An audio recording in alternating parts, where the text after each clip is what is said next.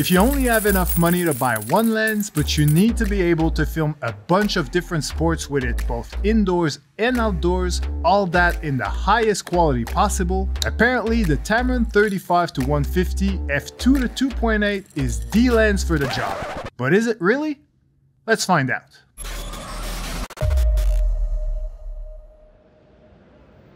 Hey guys, my name is I. I've been a professional sports videographer for over 16 years, but whether you're a beginner or a pro yourself, when it comes to buying lenses, we all face the same dilemma. You can either choose to buy a high quality zoom lens with very shallow depth of field that will make your image look amazing. But not only are those lenses very expensive, they also cover a very limited zoom range, which will force you to buy more than one lens. Or instead you can buy a much cheaper lens that will cover a much wider zoom range, like an 18-200 for example. But the image won't be as sharp, the autofocus won't be as fast or reliable, and you'll struggle a lot more in low light conditions. Let me know how I look.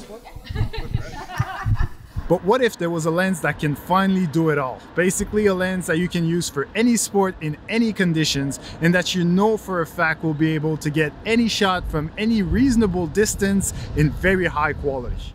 Well, that's exactly what the Tamron 35-150 f2-2.8 promises to deliver. This full-frame lens for Sony E-mount cameras has a zoom range not quite as great as an 18-200 budget lens, but it's way closer than any other high-quality lens on the market. Plus, the fact that it has an f2-2.8 aperture is amazing for low light conditions and blurry backgrounds, especially considering that none of Sony's current zoom lenses can go below f2.8. So I can't wait to test a few shots at f2 and see what it looks like. My plan is to test this lens at a few basketball games, a soccer game, maybe even some rugby. And every time I'll show up with this lens only, no backup. I'm putting all my eggs in this Tamron basket. However, my personal fear is that a lens that can do everything ends up not being great at anything. Plus, I'm also worried that 150mm might not be long enough for outdoor sports like football or soccer, for example. And on an even more personal level, as you may or may not know, I'm about to move back to Canada after living in Australia for 12 years, and I really need to get rid of some of my gear. Otherwise, I'll end up with about 5 luggage worth of just video equipment alone. So with that in mind, I'd really like to get rid of my Tamron 28-75 and my 70-180 and just use this lens instead. So yeah, there's a lot riding on this for me, from a financial point of view especially, since I obviously already bought the lens.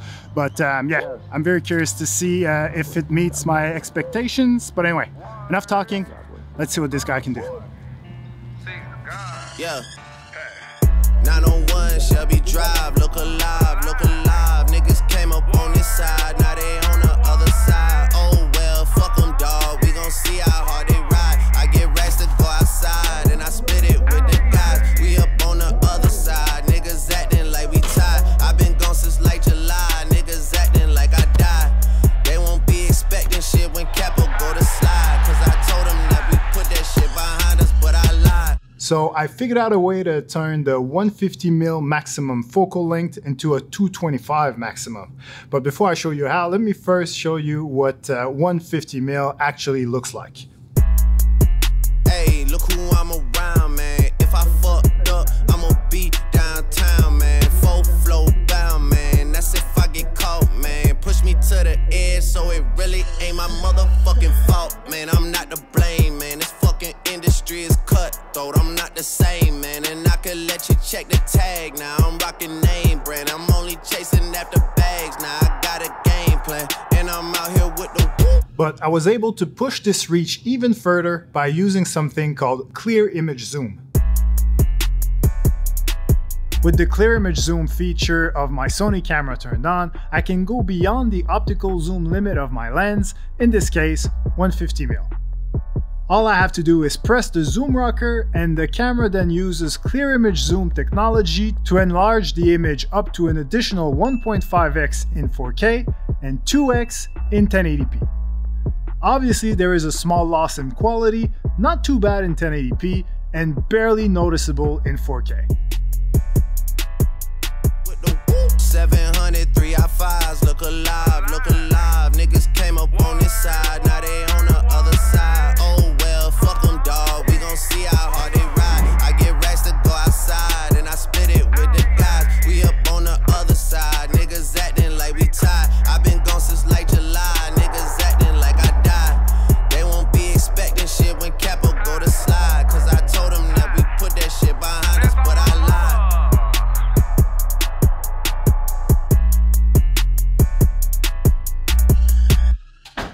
All right, so is the 35 to 150 everything that I hoped it would be? Honestly, I'd say mostly yes, because Tamron has definitely done something different with this lens. It does feel a lot more like a premium option than any of my other Tamron lenses. The materials are a lot less plasticky feeling, and the zoom and focus ring have a much nicer feel and responsiveness to them. There are also extra options that you can see on other premium lenses, like a lock, a manual focus toggle switch, 3 custom buttons, as well as a 3-way custom switch that changes what the custom buttons do. And last but not least, a USB-C input that allows you to do some really cool things using the Tamron Lens utility app. But the price to pay for that premium feel, the wide zoom range, and the amazing aperture is the fact that this lens is fairly large and quite heavy. It is for sure the heaviest lens I've ever used, and when I was out shooting with it, even though I'm a pretty big guy myself, the size and weight of this thing was definitely something that I could not ignore. I was more than happy to put it down here and there when I had the chance to give my arms a quick break. But also keep in mind that I was filming handheld the entire time.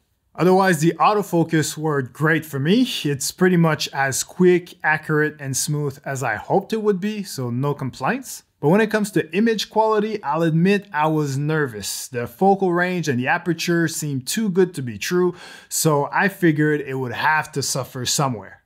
But honestly, it's pretty damn good. There's great sharpness, the colors look good, and the slightly variable aperture is very easy to work with. I personally only use f2 for crowd shots. Meanwhile, all my action footage was filmed at a constant f2.8 or f4.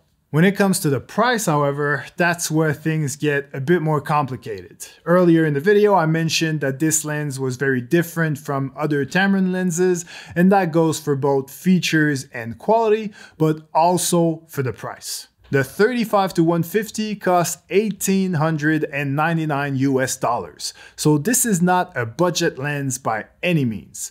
But then again, if you compare it with a Sony G Master lens with a much smaller zoom range of only 24 to 70, it is starting to look like somewhat of a steal. Personally, I don't think that this lens is overpriced at all because of everything that you're getting, especially if your goal is to only have one lens. You might as well get one that has both versatility and quality, but ultimately, it's not a cheap lens. So for some people, including myself, it's a no-brainer, but for others, you might be way better off with the combination of 2 much cheaper lenses I reviewed last year in the video appearing on your screen right now. So if that sounds like something a bit more your speed, click on the thumbnail before it's too late, and I'll see you guys there. Otherwise, thanks again for watching. My name is E, and I hope I earned the privilege of your time.